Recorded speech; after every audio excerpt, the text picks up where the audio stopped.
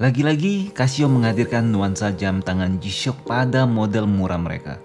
Dan kali ini yang mendapatkan kehormatan adalah model WS-1400H-1BV ini. Dan kami yakin dengan hanya melihatnya sekilas, pasti langsung membuat kalian jatuh hati.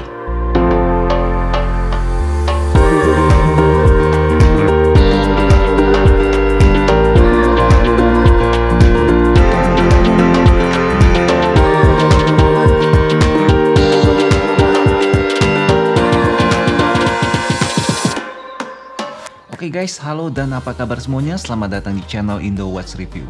Sekedar informasi, semua produk jam tangan Casio yang kami review dan kami jual merupakan produk bergaransi resmi dari PT GAP dengan kartu garansi berteknologi smart chip. By the way, selamat datang bagi kalian yang mungkin baru pertama kali berada di channel ini. Dan untuk selalu mendapatkan update jam tangan Casio terbaru, tentu kalian bisa subscribe dan bunyikan lonceng agar selalu mendapatkan notifikasi saat video terbaru kami telah hadir. Senang sekali hari ini kami kedatangan sebuah jam tangan Casio yang masih sangat baru nih guys. Ya, ini adalah Casio WS-1400H-1BV yang terlihat mengadopsi desain dari jam tangan G-SHOCK. Oke, satu hal yang pastinya bakal sangat menarik perhatian dari model Casio WS-1400H-1BV ini adalah penggunaan layar negatif yang berwarna hitam. Seperti yang kita ketahui, layar negatif bagi sebagian orang sudah menjadi suatu keharusan dalam memilih jam tangan Casio. Sebagian orang bahkan rela untuk membayar lebih mahal hanya untuk memastikan mereka mendapatkan model jam tangan dengan layar berwarna hitam. Dan itulah penyebab mengapa model-model jam tangan Casio dengan layar negatif selalu habis ataupun sulit dicari di pasaran. Gokilnya lagi, Casio WS-1400H ini juga hadir dengan desain bezel berbentuk kotak yang pastinya cukup familiar bagi kalian semua.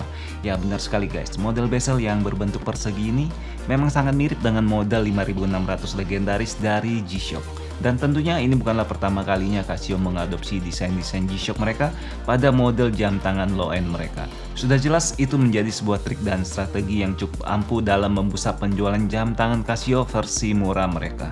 Asiknya lagi, Casio tidak hanya sekedar mencontek desain dari model G-SHOCK 5600 mereka, tapi juga memberikan sentuhan dan modifikasi yang membuat model terbaru ini menjadi lebih modern dan juga lebih menarik perhatian. Contohnya adalah penempatan dua buah tombol yang memiliki desain yang cukup cantik yang ditempatkan di depan. Kedua tombol ini sendiri berfungsi sebagai tombol yang mengatur fitur stopwatch, timer, dan alarm dari jam tangan ini. Cukup menarik menurut kami karena kehadiran kedua tombol ini tidak hanya membuat penampilan WS-1400H ini menjadi lebih menarik, tapi juga membuat proses penyesuaian fitur-fitur pada jam tangan ini menjadi lebih cepat dan juga mudah. Nah, hal yang paling menarik dari jam tangan keren ini adalah harganya yang bisa dibilang sangat murah guys. Karena kalian bisa membeli dan mendapatkan Casio WS-1400H ini dengan harga yang luar biasa miring, yaitu kurang lebih Rp400.000 saja. Model WS-1400H ini sendiri hadir dengan 4 pilihan warna yang cukup menarik perhatian seperti merah, biru, dan juga hitam. Namun khusus untuk model WS-1400H-1BV dengan LCD negatif ini, kalian mungkin akan lebih kesulitan mencarinya karena permintaan yang cukup besar di pasaran. Oke, ada dua hal menarik lainnya yang perlu kalian ketahui sebelum membeli jam tangan Casio WS-1400H ini. Yang pertama adalah ketahanan terhadap air yang diklaim mencapai 10 bar atau kedalaman hingga 100 meter di dalam air. Sebenarnya hal ini cukup biasa jika kita berbicara mengenai jam tangan Casio. Namun untuk merek jam tangan lainnya dengan harga di bawah Rp500.000, fitur water resistant 100 meter ini tentu akan sulit kalian temukan. Dan yang kedua adalah masa pakai baterainya yang sangat luar biasa lama, yaitu hingga 10 tahun pemakaian. Padahal Casio sendiri hanya menancapkan baterai kancing biasa yang mungkin bisa kalian beli dengan harga di bawah Rp50.000. Dengan dua ketangguhan tersebut, kami sendiri sangat yakin jam tangan ini mampu bertahan sangat lama untuk kalian pakai. Namun tentu saja sebagai jam tangan low-end ada beberapa kekurangan yang harus kalian hadapi saat memakai Casio WS-1400H ini. Yang paling mengusik kami sendiri adalah fitur pencahayaan yang kami rasa kurang memadai. Casio sendiri hanya menghadirkan satu buah lampu berwarna kuning yang cenderung kurang terang menurut kami. Nah, kami yakin sebagian dari kalian mungkin sudah langsung hunting di berbagai e-commerce.